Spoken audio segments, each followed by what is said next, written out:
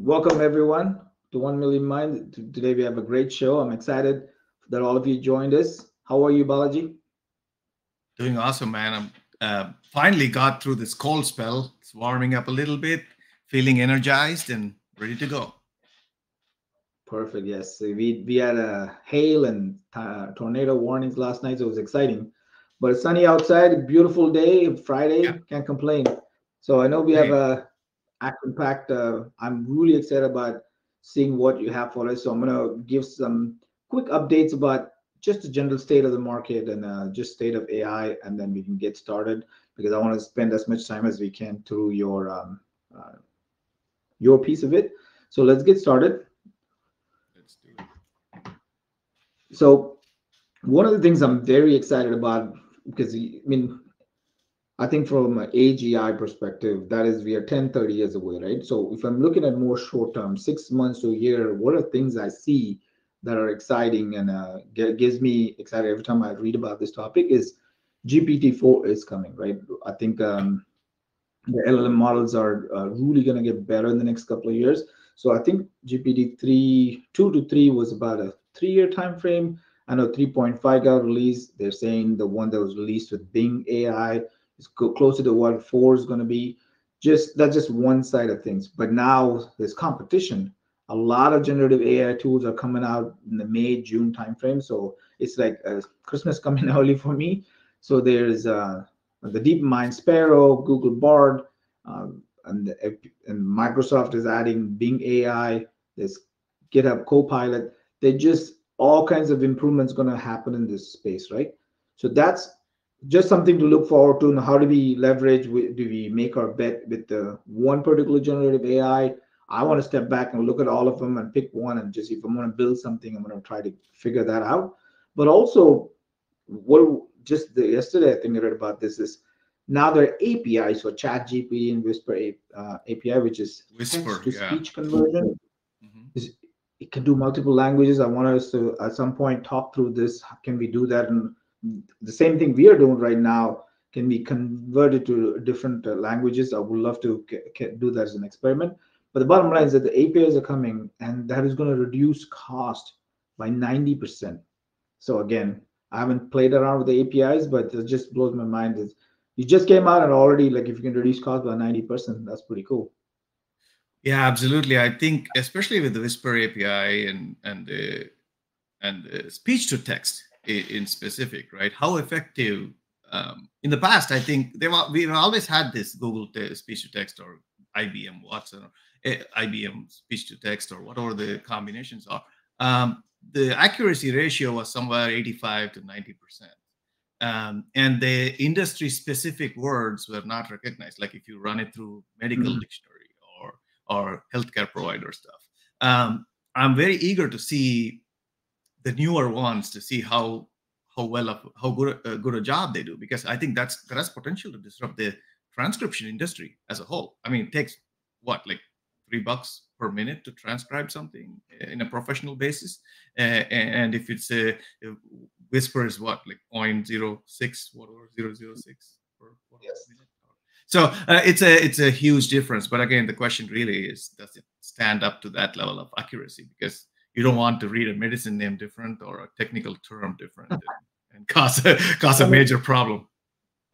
Yeah, that's like the high end of the market, right? But if you go down to just shows like as podcast hosts, they all like, for example, one of the things we can do is like once we finish this, we can upload this video to rev.com, and then they'll get the whole between the computer and the human. There's, to your point, there's a cost involved. They'll give you the transcripts, and then you can use that for either a blog post or a Medium article, or make it a part of your upload to YouTube. So when somebody's we should watching, try that. If you can upload this and someone will give us the transcript, see how good that is. Yeah, we should totally do that. See what it comes back. Yeah, so that's what we can do with the Whisper API, and then we can try to convert that. We can speak in English, but what if another language subtitled with a different language? So I'm excited about all the options it opens up.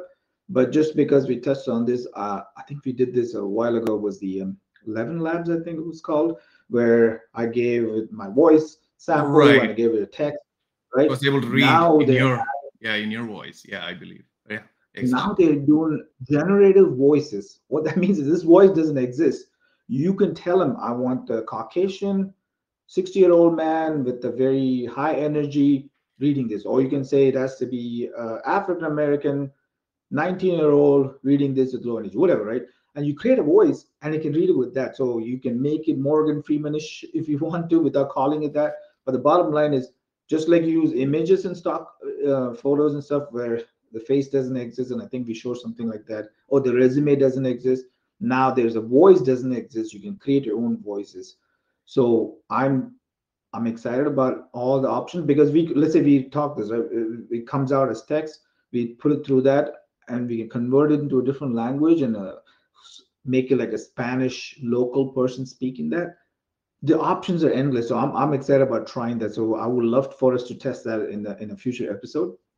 And the Absolutely. last piece is about Yeah, go go ahead. one thing I heard was that this is funny, right? Most movie actresses they have not copyrighted their voice, so it's kind of open for use. They have probably protected their image, they have protected their videos, but not necessarily the voice. So basically, you can take any probably available actor. But again, maybe sometimes they get dubbed into the movie, so it doesn't make sense. But there are Mhm. people who actually speak in their own voice, right? So, and I didn't realize that was not protected by their contract or whatever it is. That's interesting. It is because nobody. So now, just gonna build on that, right? Because now we can, let's say, Rajnik or Tom Cruise, right? They at some point they're gonna get old. What if you can sell your likeness to uh, to people? Let's say, hey, you can use my likeness for the next 20 years. Let's say you make 10 movies out of it. Just give me $100 million right now. Then you can Right, use it right, for the next 10. Yeah, so exactly. there's so much option because I know there's some aging actors who would love to cash out or at least use a likeness to make movies, which now they can't act. So I think Right. that we are just barely scratching the surface on all the options. But I want us to try, at least testing some of these. So, and that's where the next line is now Zapier and Chat GPT. There's some connections, so you can build Zapier or Zapier, whichever one. You can build apps faster. So Mm. there are infrastructure moves happening with the APIs of Zapier that somebody who doesn't have to be super technical can build this, and prices are dropping. I just feel like it's a great inflection point in the next 6 months or year where amazing products are going to come out, and I want us to be able to build one of these two products along the way, right? So, Absolutely. I think it's any thoughts on what product? certainly, yeah, interesting times, right? It almost feels like the next wave of innovation. We are at the cusp of that, and things are going to dramatically change. Yes, I'm excited about it. I mean, what we're seeing right now, if it's blowing people's mind, I can only imagine. I mean, I know there's 90% who are impressed with it, 10% who are pointing to fatal errors it makes, but we have to understand this is not the last step of the journey, right? We're in Yeah. 3 GPT-3. How will it be in GPT-10? I can't even wrap my head around how that's See, going to be, right? the bigger question I have is, we cover the crypto, we cover the AI. I think the regulation is now due on the AI side because who's there to say companies like Microsoft and Google will use it in a more inclusive sense? Only How for do you, positive. yeah, how Yeah, do we even know? So now there's going to be regulation on the AI because without that, this can get very complicated. So I think regulation is going agree. to come to AI too at some point. It is going to be a tough just like they're catching up on crypto, they're gonna have to catch up on AI.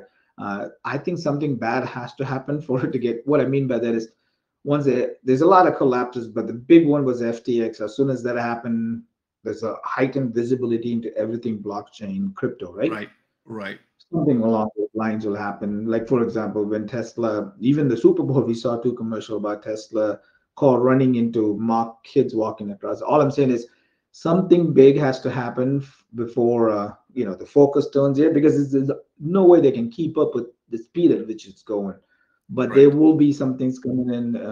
I'm gonna hopefully nothing terrible happens, but I expect some kind of guardrails coming in sooner in this space too. So Yeah. so that's one thing. And I want to, the next topic I want to cover is this is all positive, right? There's a flip side of it um, is what is our take on. So this is where AI and crypto, AI is in every place. So the interesting part, I was reading about a lot of the VC investments and pitch books and pitch decks, sorry, is everybody's adding AI or something to there to make their product or idea more sellable, right? Just because Right. that is a new wave, they just all put it in there. So as you can tell, NFT DeFi projects are all using tokens, and some of these are some of the hottest cryptocurrencies this year. So how many of these are more of a riding the wave, a pump and dump? I don't know the answer to it. But what is Right. interesting is there are actual companies making valuable products. We talked about Grab, we've talked about Singularity, we talked about this Ocean protocol. But I'll just show you, right? Like the next slide is what I mean. We can read through that, but the next slide is very. Look at the how how well they've done just this in the last 30 days to 7 days, right? Again, none of this is financial advice, but what I'm saying is if you and I just for fun of it did it, there some of them are up like almost 100% in the last 30 days. So when asked, turned around and asked the OpenAI, I think Sam, they asked him about, hey, what is this? Is this real, right? So they were, Right. he was very skeptical about it, right? Like this is, so really the throughput that you need for AI solutions to work, blockchains can't support. They're, they're, they're not technology that can be combined. They might have their own values, but I know people are trying to merge them to make a quick buck here and there. So I wanted to get your thoughts on it. Where do you stand on this? Is this really a technology that can be combined? Are they there's some similarities, but they really are their own two parallel tracks. Where do you land on that? Right. I think much of the debate is, I think, even with the previous generation or last decade of crypto platforms and infrastructure or everything else that's out there, the question is scalability, right? So that's going to show up everywhere because unless it is tested, nobody knows whether it's going to scale. So I would kind of put that in the common fear type of thing. If anything new, or is it going to scale? But if you take that out of the picture and look at it as how can blockchain facilitate some of these things, right? So I think it comes to the same concept, core concept of decentralization. How can we get more community involved? All of those apply to any technology. It doesn't matter whether it's AI or not. So the task here is always going to be figuring out who's doing real work and who's doing put an AI sticker on it to sell something, right?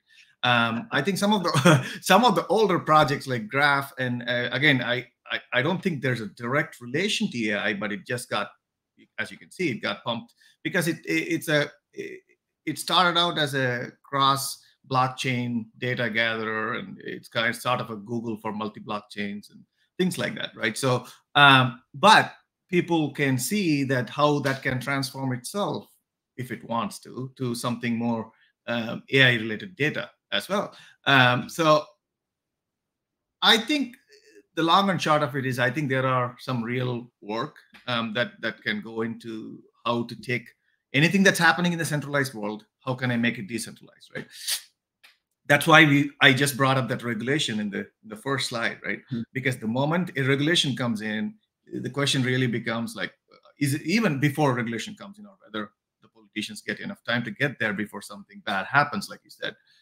What does people do when they want some amount of fairness in any of this, right? So you can already see, right? Elon is probably starting another project, saying, "Oh, the OpenAI is now Microsoft or whatever influence. Now I'm going to fund another one for the sake of keeping it more open."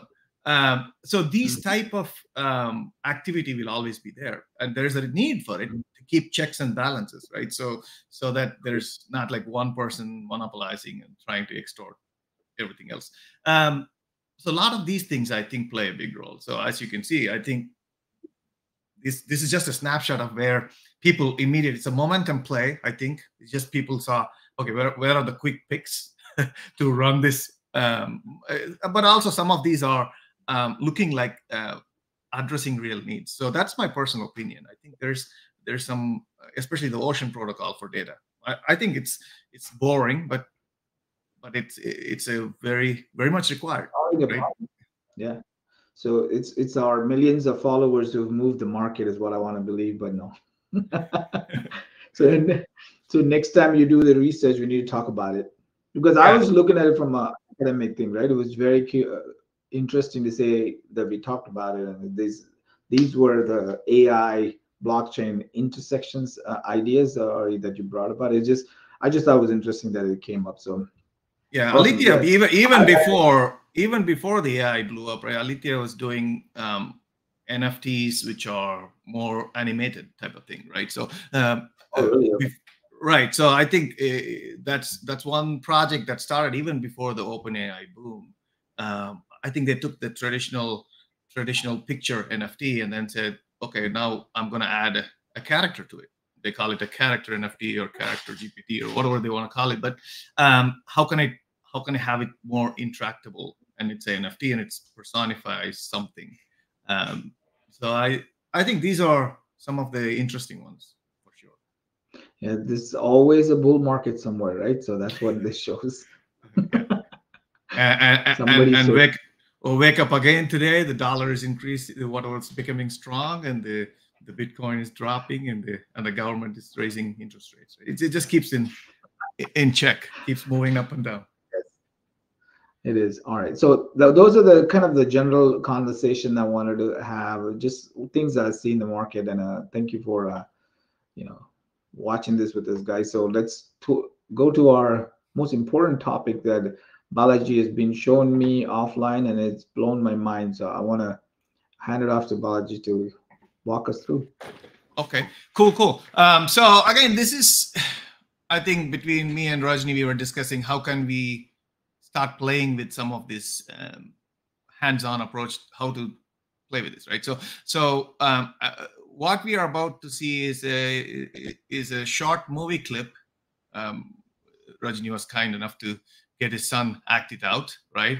And say, hey, Balaji, can we take this and try to morph it into a character, right? That's a little project that we were playing with for a while, and it took me through certain experimentation, and I'm just here to discuss some of my findings and what's probably the shortest way. Again, I'm still trying to figure the actual workflow where we can get it to a place where it's going to act out like a single character, which is apparently now, after playing with it for probably good 48 hours, it's a difficult thing to do, to keep it stick to a single type of looking character. But it's almost there. So I'll just show what I've been doing. So the first step, I think, to let's see what we need to get this all going, right? So what are the requirements, right? So first thing is you need a very good high frame rate camera. I think Rajini's camera is 60 frames a second, does pretty decent job. But after looking at some of the keyframes, I thought maybe to do an even better job, you need like 250 or whatever that's available in the market. Like pick up the highest frame rate, because one of the first steps you need to do in all of these projects is take a movie clip that's acted out with a green screen, let's say, and extract all the frames. And it's going to create hundreds of PNG images or JPEG images. There's known ways to do this with After Effects or Photoshop or any other video tool that you have. I used Shortcut to take a movie, create all the frames. So Got it. so let's see what happens. So essentially, I have it all organized here. So essentially, I got a movie, right? The original movie, which is basically a short clip, which I took it and transformed it into a bunch of frames. So this is what happens if you have 60 frames a second. How many seconds? Do the math. You end up with whatever amount of frames. So you get. Okay. So this is the first step you need to do to get stuff moving. So once you have this, now you can see the change in post, right? So whenever it changes in a certain dramatic way, you start selecting those out as a keyframe for generating some character. So again, I'm just looking at one is a unique pose to start with. Then let's say somewhere along the line it changes here 30, and then maybe every 15 or 30 frames there's something changing. Maybe pick them out so you don't have to work on all these frames, and then create a short list, right? So again, I picked a bunch of them just to uniquely represent the different poses in this particular short video, right? So I can start playing with the rendering engine from the Stable Diffusion and other things. So now we got the movie. From movie, we got the individual images, and from individual images, now we got to individual pictures of interest.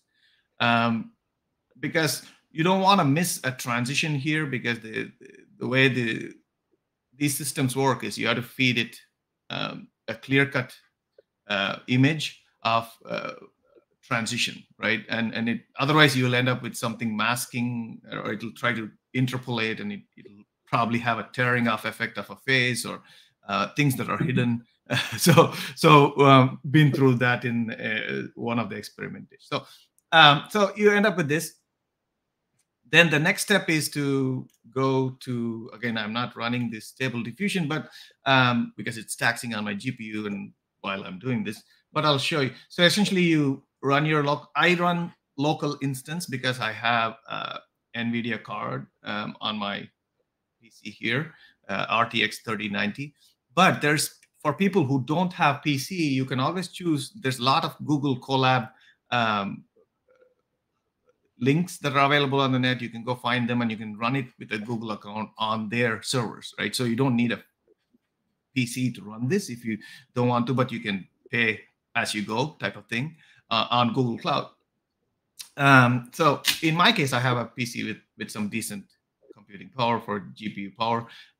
So essentially that's what I did. So the next thing you need is to figure out what is the prompt. Like, what am I trying to do here, right? So I take one of the keyframes I extracted and I'm saying, hey, I want this represents a boy with sunglasses, and I want manga style art, warrior, armor suit, all these things, the list of things that I want. Now, I want to bring to attention now the model files, right? Stable Diffusion can ingest a lot of model files from different sources. Again, I think this is where a lot of people are getting very creative. So there's Midjourney, which is a popular one, and Stable Diffusion itself has a 1.5 version model. This is a 2.1. So, but then these are, I think, I played with this very early on and didn't give me the quality. So then I went to these kind of Midjourney and Protogen. So these are very specialized, high resolution pictures and animations and things like that. So I kind of downloaded these. Each one is a 4 to 5 gig, or even some of them 7 gigs of data. Oh, wow. So you just download them and throw it into a folder that Stable Diffusion has called a model folder. So now I have a decent set of models that I can play with to see what happens if I give the same prompt and what kind of images. So immediately I realized with the standard, let's say it's Stable Diffusion 1.5, the kind of pictures it came up with were kind of flat, right? 2D. Now, with some of these models, because they are trained on some 3D art and other things, it comes out with a photorealistic effect. So, for example, maybe not this example, but I'll pull that one shortly.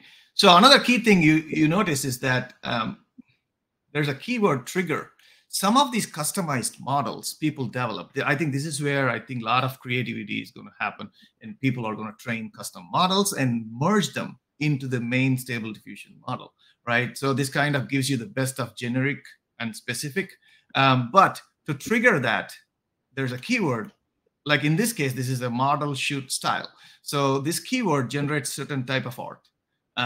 So every one of these models, they have these kind of keyword triggers when they train. So when you use them as a consumer, you can specify, I need that. So I think if you start looking at that, you can visualize, okay, if I am a character developer, right, I can sit and draw a bunch of images, I rotate. let's say I have a few hundred images of my character in various poses. I can train a model and name it Balaji's warrior model or whatever it is. It's a trigger word, and merge it into the main stable diffusion checkpoint model file and let people consume. Now, they'll get everything from the stable diffusion, but when they really want Balaji warrior, they can type that keyword in there. It'll trigger that particular style. And is there a way for you to monetize it though when you create your model, or you just contributing to a general? I think that's where I think it's going to go. That's my prediction, right? So now that I see this, I think if there's this debate about all these artists are going to lose their jobs, but I don't think that's the case. I think what's happening is morphing it into a case where it's reducing the amount of work they have to put in, right? So they don't have to painstakingly draw every animation steps and things like that.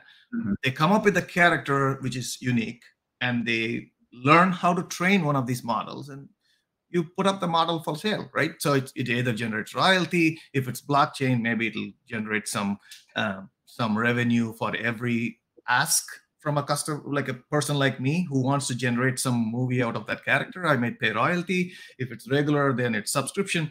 There's different ways, right? So I think soon enough artists will figure out how to get these models going, because that's the real power, right?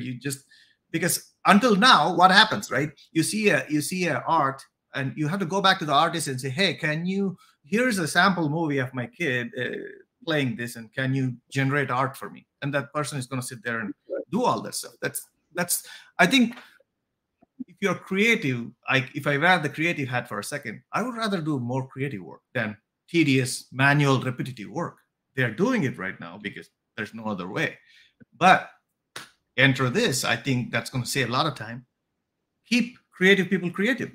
They'll continue to do creative. Mm-hmm. Anyway, so so from here, I want to show. So one of the cool things with the stable diffusion is this feature where you can do a XY plot. Let me see if I quickly can walk through a few parameters here. So there's two things of importance here, which have importance that I'm playing with. CFG scale, which basically what it translates to is this prompt that you have.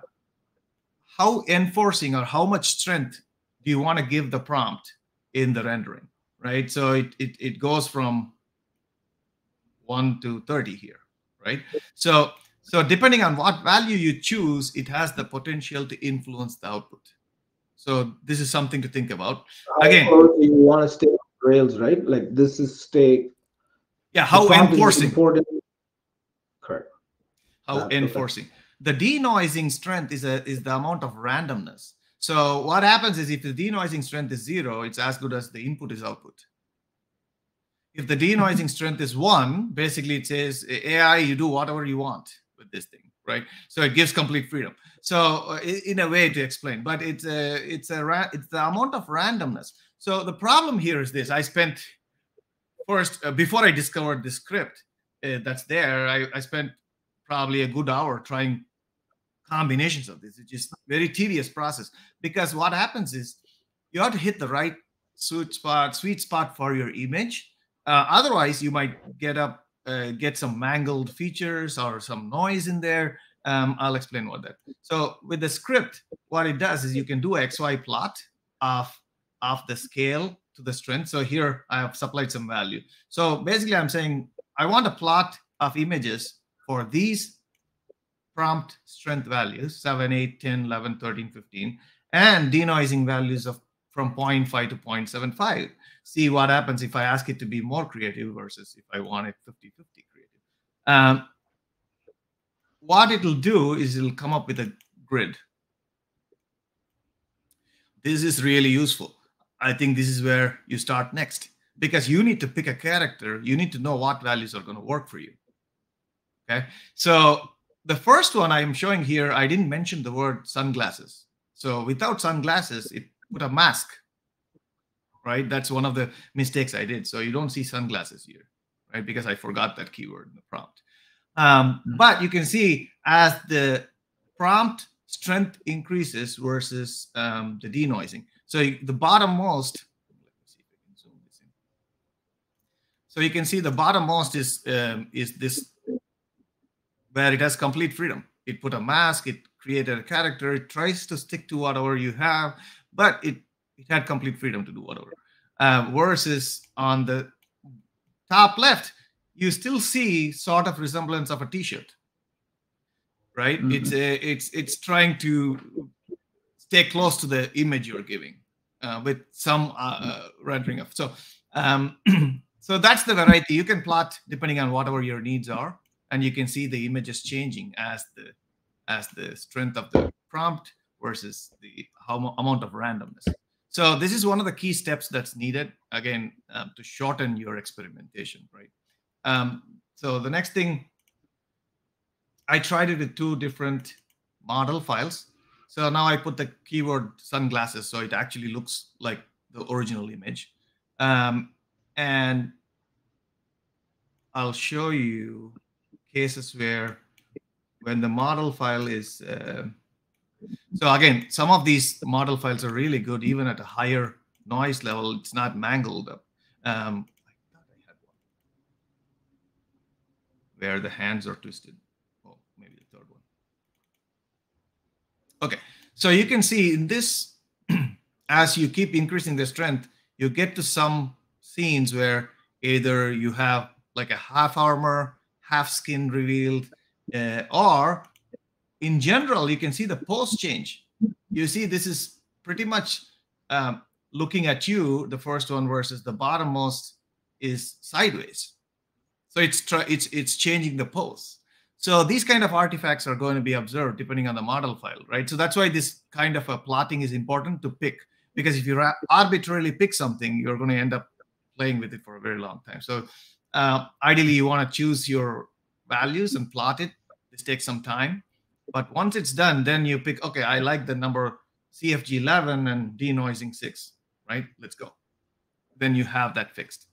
The next task at hand, right? So once you figure that out, then generate your image, right? You don't need the script. You can disable the script, and then you go generate your image. And then the next step is to figure out what the seed is. What is the actual value that'll get the same output every time? Sorry, I think I disabled so it'll open up. Once you open up, it'll give you the seed. I'm just having a web page here, but I don't run the stable diffusion.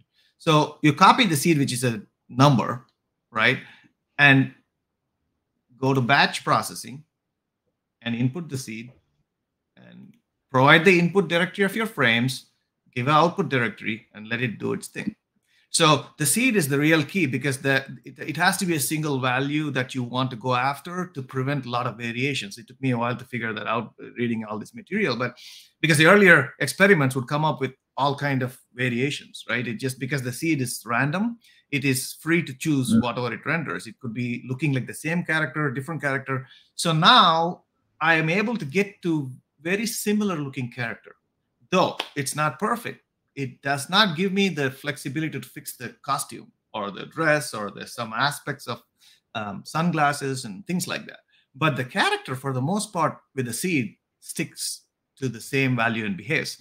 In fact, that's going to be my next experiment, to figure out how do I keep the character the same. There's a lot of other techniques like in painting, out painting. There's more experimentation. But so that's what I did, and I'll share the lot of results. work.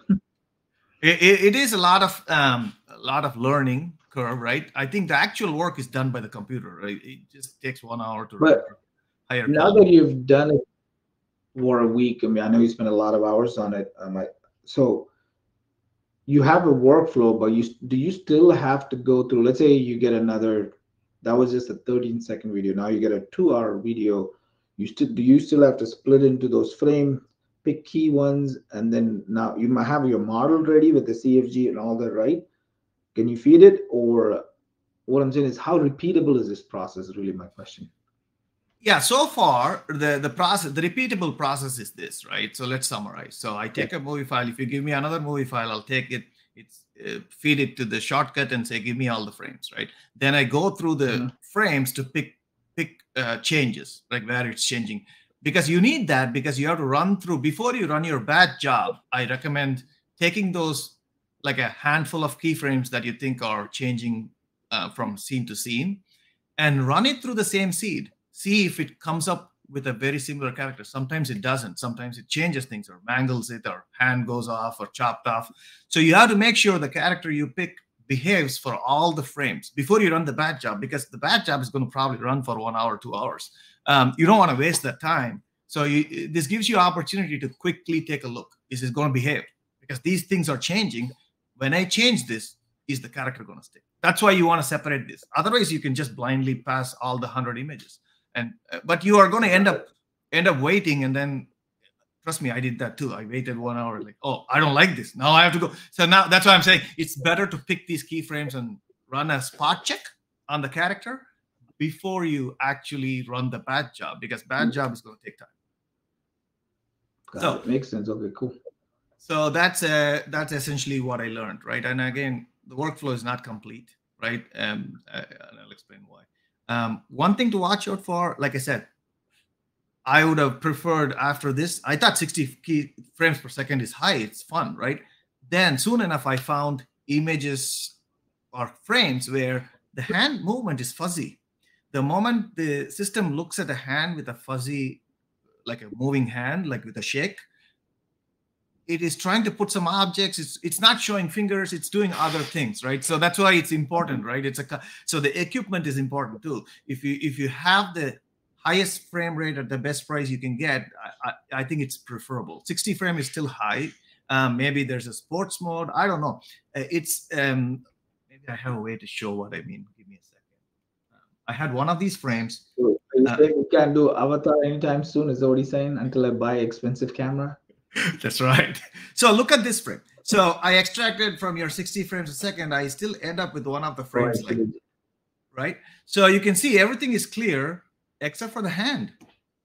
So this kind of, because the hand is moving from bottom to top, and it does not give, with 60 frames a second, I think maybe moving fast enough that it produces this fuzzy image, right?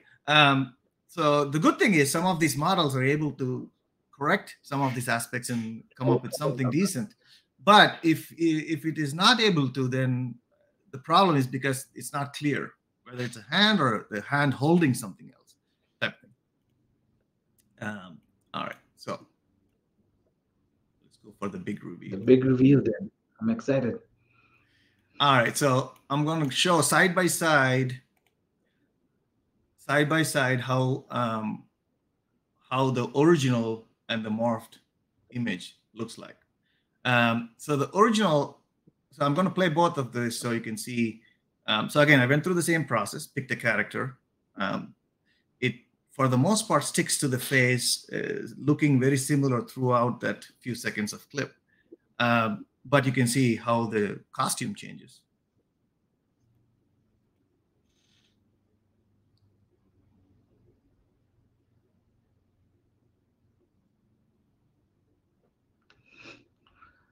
That is pretty epic. There you go. Oh my goodness. So that's essentially the output of it. So one of the other things that I had to do, again, because again, as you go deeper and deeper, there's definitely more work right now. If I'm hand picking, I'm removing these keyframes that have fuzziness, right? So what happens when you start removing some things, the output is not that smooth, because now you lost one frame out of 69 in that second, 60 in the second, right? So I found another software which is really valuable. It's called the Dane app, which basically takes a movie and extrapolates the frame to smooth it out. So essentially it does not produce that, because I removed some keyframes to adjust it so the model is able to work with it. Now I have to fill in those frames to get a smooth effect, if that makes sense. Right? So if I take out of 30 frames a second, if I take 15 out because they are fuzzy, this software is able to interpolate and create those 50 frames so you can still have a smooth looking movie. So you might need that at the end, because if you go deeper, then yeah, you're throwing some pieces out and editing, and how do you end up with a smoother looking video, right? There's a tool for that. That's the Dane app, which is a good find. So that's all I got. I think that's the type of effect you can produce. That was amazing. So just to kind of build on it, so once you finish it, if you were going to build a short movie or play, whatever, right? With this transformation, you get the characters act. So the green screen now can be passed through the green screen replacement. Then you can make that character appear anywhere. Yeah. Is that these So are I one of the found, aspects, right? Okay. yeah, absolutely. I think there's a lot of Python-based tools, right? You can run in the same ecosystem as the Stable Diffusion install, right? I found one for background removal. So what you can do is you take all those, again, you take the final movie that you produce with the green screen, Mhm. extract. Um, the process is like this, right? You're operating on individual frames. The Stable Diffusion also takes a batch of individual frames and gives you individual frames. Then finally, you have to Got it. combine them into a movie. So before you do that, what you can do is take those images and pass it through background remover Python library that you have, and it Mhm. removes all the green screen, right? It gives you transparent PNGs. So once you have transparent PNGs, then you can use software like After Effects or whatever to play something behind and create a smooth video on top of it. So I haven't tried that yet, but I found that's another piece of puzzle that I have to figure out, right? So, but I found the piece where I can create transparent images. So remove the background, it creates transparent images. Then what happens, right? Then you have to now substitute the background. That's the next step. I think a lot of software out there will let you do that. As soon as you remove the background, you can throw something in the back. That was very cool. I know you spent a lot of hours on it, so thank you for walking us through that. That's a lot of experimentation, and I didn't understand all of the CFG earlier, but now just you showing the difference between that was very helpful to me. So whoever's watching, if they want to recreate it, that'll be great. Again, they make it look. I'm pretty sure the tool and the workflow will continue to get better, like we said about as the underlying system evolved. So I can't wait to see what else somebody like with the NVIDIA card and a You don't even need it. I think 240. you just need a Google account. As long as you have a Google account where you can pay per use, that's That's definitely an true. option. If you don't need necessarily expensive, it's a gaming PC, right? You don't need a gaming PC to play with all of this. Just go Google. We'll post some of those links in the video that we post in our 1 million minds, so people can use it. There's a lot of collab playbooks, right? You can click play and it'll come up with a Stable Diffusion page, just like I have. It's just not running on my PC; it's running on the cloud, and you can even Got run it in a powerful machine. That was very cool. Thank you again, Balaji. That was I enjoyed it. I know my son's gonna freak out when he sees the before and after. So excited to show this to him, and I think he's gonna put it on his channel for his face reveal. So it's gonna be interesting. Anyway, because Pretty he's cool. never like he was a kid, right? Never showed it, but now he wants to transition to a actor. So I'm like, okay, you know what? It's time. So, but anyway, it was just mind blowing everything you did. So I appreciate it, and thank you everybody for staying with us, and I'll see you guys next time. Thanks, everyone. Bye now.